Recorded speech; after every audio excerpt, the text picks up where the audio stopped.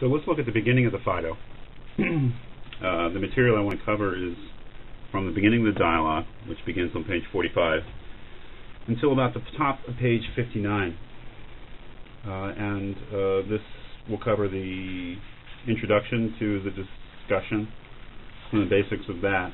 I want to talk a little bit about the background of the setting, what is actually going on that day, because after all, this is a dialogue about a real person, Socrates, and something that really happened to him. Now, how accurate the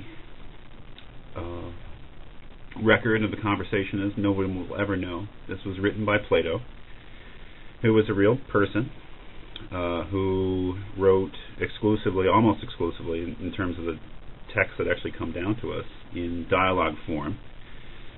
And he chose to speak through the person of his friend, another real person, a real historical person named Socrates, who was an older man, who was a philosopher, and really existed, and things happened to him. He really died this way, as far as we know. That is, he drank poison on a certain day, having been imprisoned for his conviction on a certain crime. And this really happened. So what we see in the beginning of the dialogue is a kind of a setup between two characters, Echecrates, and pronunciation is not important here, and Phaedo, who gives his name to this dialogue. You can say Phaedo or Phaedo. I just say Phaedo because it's my best guess of how it should actually be pronounced. It's the closest thing to the Greek, but again, doesn't matter. Phaedo, I'll say Phaedo.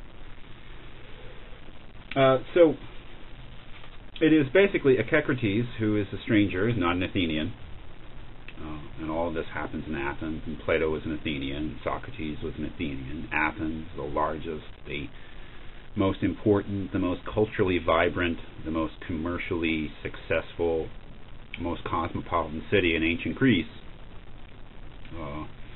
Great playwrights, poets like Sophocles and Aeschylus, great historians like Thucydides were Athenians, and these two men, Plato and Socrates, were Athenians. And Echecrates is I don't know who that is, but Phaedo was a real person, apparently, who was a friend, and you could say student of Socrates. Socrates is now dead, and Echecrates wants to know what it was like the day of his death, knowing that Phaedo was there. Phaedo is going to tell him, and basically what Phaedo is doing is telling Echecrates what was said that day. So if you're having trouble reading the dialogue, remember that it's basically one person telling another person what happened. So there's a lot of he said, Socrates said, Cebes said, Simmias said, etc.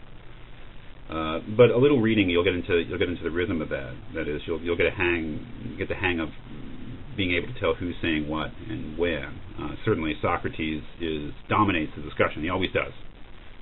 So if with some exceptions, because some of the characters actually offer philosophical theories, for instance, about the nature of the soul and things like that. But most of the discussion will be carried by Socrates. But be careful, just to note who's saying what.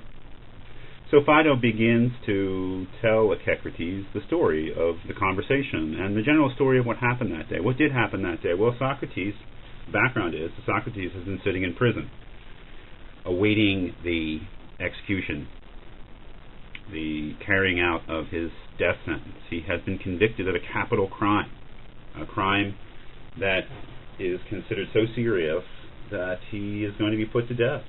And there are two other dialogues you might want to look at. First, the apology, and secondly, the credo. The first of which is Socrates' defense speech, or purports to be the speech Socrates gave before the jury of 500 men who were judging him. And the second is a dialogue as he's sitting in prison, which takes place, I think, the day or two before the action of Phaedo. He has been convicted of different crimes. The crime of impiety, because it was actually a crime not to believe in the gods in those days. It was against the law. And perhaps more importantly for us, he was convicted of corrupting the youth of Athens by making the better argument appear the worse. Charges like that. That is, that he was making the youth worse. He was corrupting them. He was somehow or another leading them astray. Now these charges, both of them, Socrates strenuously denied in his defense speech. He certainly didn't consider himself an atheist. He believed in the gods. He might not have believed in exactly the way that his fellows believed in the gods, but he certainly believed in the gods, as he suggests in a lot of things that he says in the Phaedo. He does believe in the afterlife. He believes in the gods of some sort.